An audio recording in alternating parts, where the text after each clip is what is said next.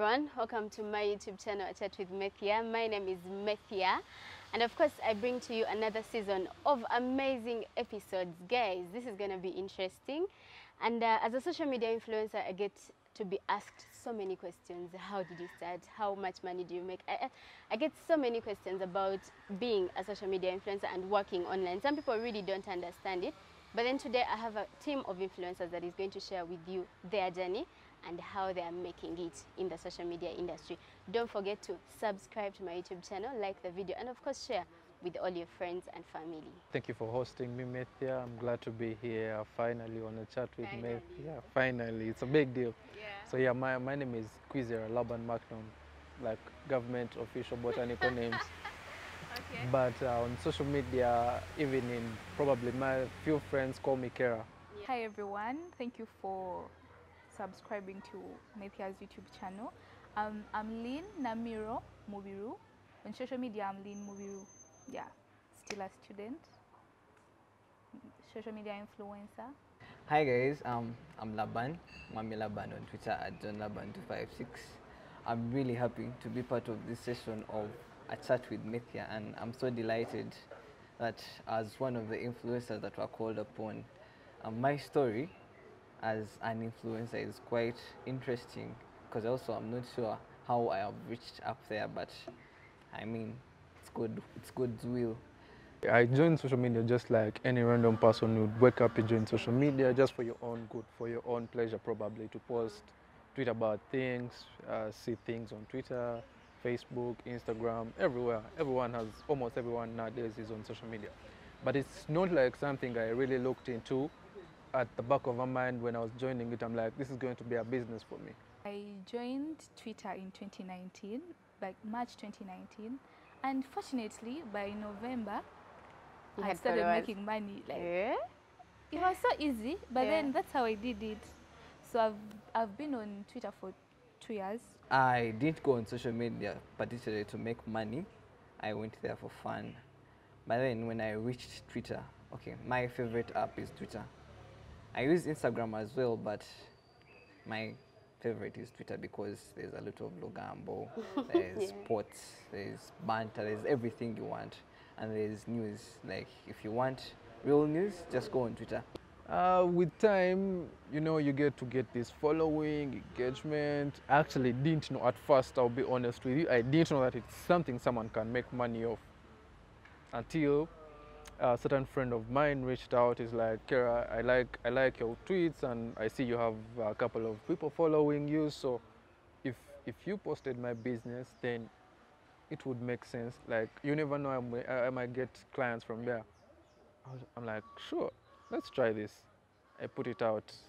I started posting for free. It was actually for free because the guy was my friend. He was running a business, and actually, this is like a hack. I post for free for my friends. If I know you and you're my friend, I don't charge you. It actually made several possible. Exactly. If someone is my friend and they have a business, I would support you. If that's what it takes, I would support you. There's nothing bad about it, and I don't lose anything. So we started from there. I was posting for my friends, and a couple of people started picking interest. I think that was I just left campus. That was 2018 when I left campus. Yeah. Became serious. That's when, of course, life hits you. You're like, yo, I need to make rent, I need to make money, I need to, you need to get good stuff for yourself, take care of yourself, pay some bills. So you're like, now let me get serious with this thing. Let me start making money with it. Well, I don't know how people do that. But then the time I came in, people liked my stuff, people liked my content, and Yeah, fixed why it. not? Okay, during gigs, I think by the time I came on Twitter, the first people I met and the first people I coped up with are the people that always make it a point to, like, okay, Lynn does this and this, so maybe she deserves this opportunities. I feel that is that's the go ahead, like the connections I made at first. I still have each and every person. So whenever a gig is there, and when I work, I deliver. So how? Why not? Why don't you work with me when I deliver? So, I can imagine. yeah. Influencer Laban became an influencer because of the friends he made. 2019, I joined two friends of mine. That was Demo and solo. We're like, you know what, let's now get serious with this. We started up an agency, a baby agency called Address Digital Africa. I've heard about it. Exactly. So from there we started now, it was more serious that you don't even need to wait for a client to come to you. You write a proposal, you go to these people, you move to these people, you pitch to them the ideas, the marketing strategy, what you're going to do for them. So now you're looking for the business is no longer looking for you. And that's in influencer business, that's what actually makes the money.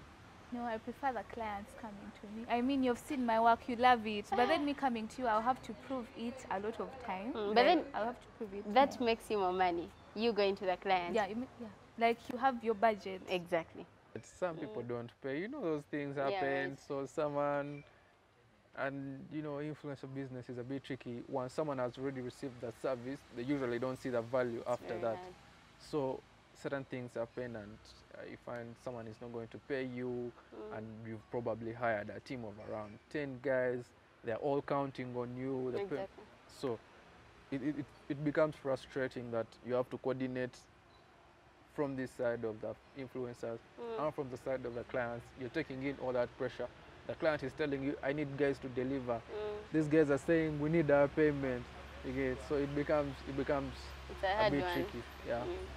The biggest challenge I faced, and it's still there, it's understanding the target market. How am I going to attract people? Like, how am I going to do it? How are people going to engage with my tweets? Because, you know, clients need the engagement. They Of need course. that stuff to go viral. So that is one of the things I've faced. But then I try, I learn and ask, like, where it's necessary, I ask the person. Like, Yeah, sometimes you're I'm always like, coming to me. how do you do it? Like, help me out here. How is this and this? So that has been it. But with time, I learned. I think every time that passes, every gig that comes, you know, you're better. So that's what I did. I like ask. Criticism.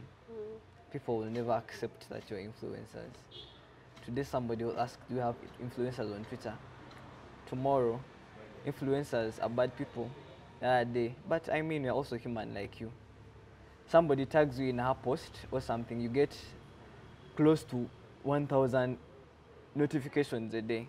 But because you missed her single post and you retweeted others, you're bad. So that is one of the challenges that we face. Most clients don't know what we face, by the way. Like, they don't know how I come up to create the content. Yes, they'll give you, I need this and this and this, but then they don't know that behind the scenes, how am I going to create this and this for you? So sometimes clients expect a lot when that's not how it's supposed to be. I think you trust me, so you trust what I put out. You just have to be patient with me. And with time, I think I will give you what you need. Another challenge, like the clients sometimes don't pay, and I mean, you've used your data, you've used your time, so if you don't pay me, I mean, I've made a loss of time, and time is really value. The biggest thing I've benefited the most is social capital. Like, I've met very many people, important people, people who are stupid, people who are wise. You need everyone in life. That's the honest truth. Yeah. You need everyone in life. So I've met all these people just because of social media. After making influencer friends, what's next?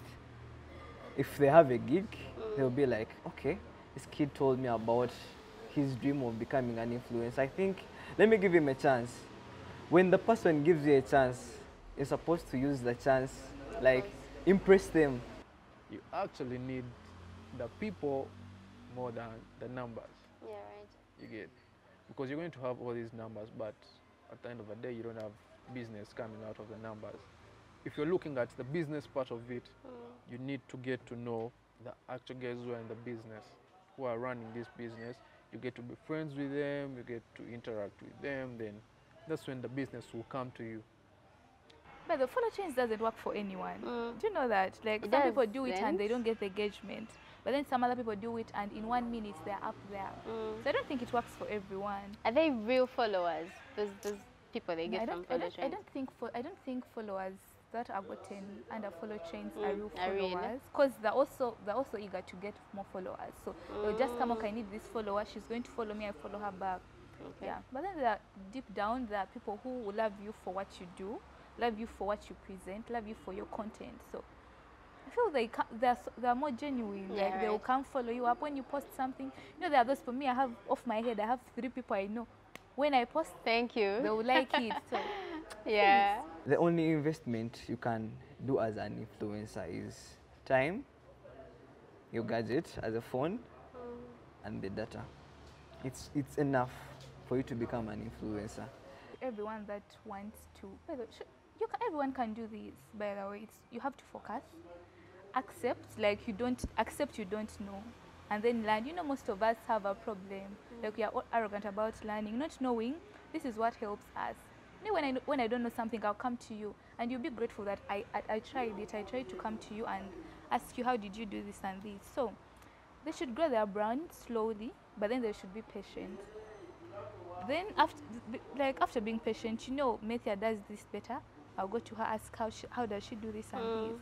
Yeah, so and they should make connections. Or hey, In the first place, I joined it not because I was looking at Oh, yeah. having my bills paid.